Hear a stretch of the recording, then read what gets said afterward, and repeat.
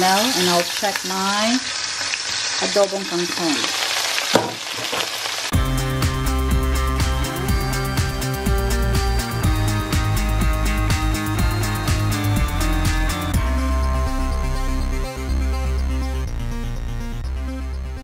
Hi everyone, it's Kathy here. Welcome to my channel. Even though we just got back from Philippines, but I still missing eating Filipino food. And so I decided to put this kangkong because I want to cook adobong kangkong for my lunch today. Kangkong, look at that. They don't look really that fresh, but I think this still looks alright. So I have to separate now. That still looks good to cook, and yeah, that one is still right. If I hear that sound like, but I got it from what I separate from this one here. Some of them are a bit not good enough, so I have just to pick the good ones, and some of them already looks very old leaves, so I'll just pick the best. So that's what's left from the bunch that I bought yesterday. Anyway, I'll just give it a good wash and cook.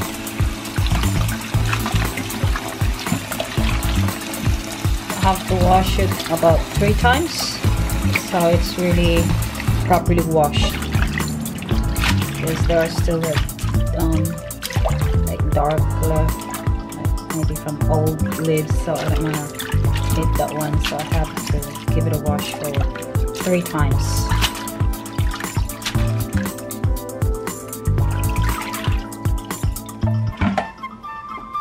So mainit na po yung kalan, so I'll have to put now this garlic.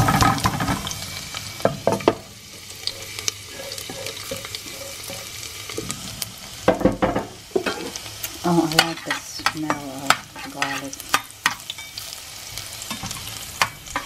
I always like lots and lots of garlic every time I do my cooking.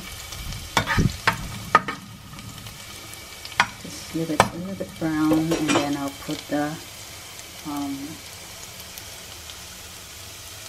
kangkong. I'm going to put also there fried fish.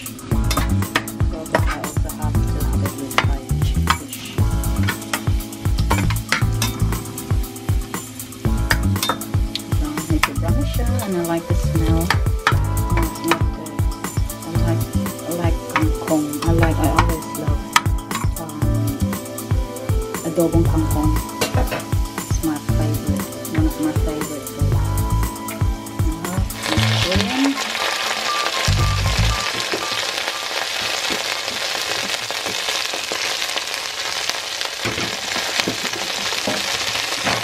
Cover it.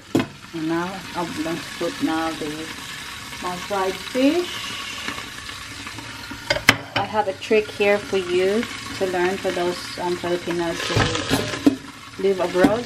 If your neighbor or your husband doesn't like the smell of your fish, I cover it with olive oil, so it minimizes the smell. I also put incense.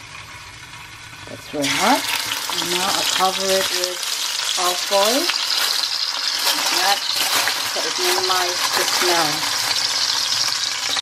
So ayan na yung fish ko. I covered with olive oil, so it minimizes the smell. And I'll check my adobong kangkong.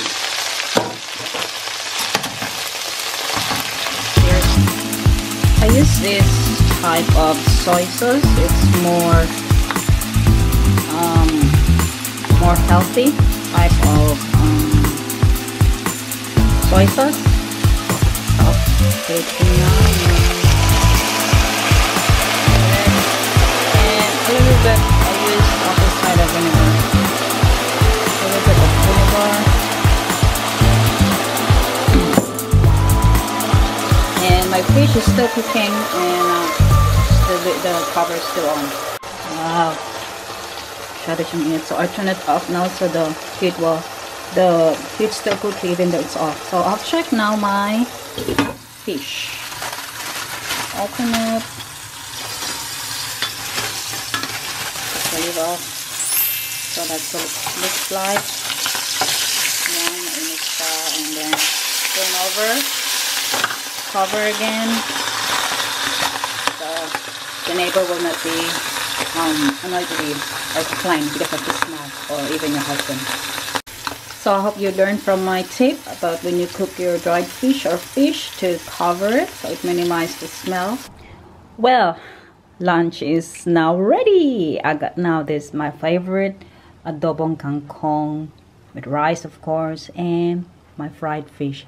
You've been wondering why I cut off the head, because from what I have observed, if you fry fish with the head, I think it gives more stinky smell. So I decided then to cut off the head, and of course you have to cover it with alfoil. So I've noticed that there's not much smell so I hope that you learned from my tip today, and I hope to see you again on my next video.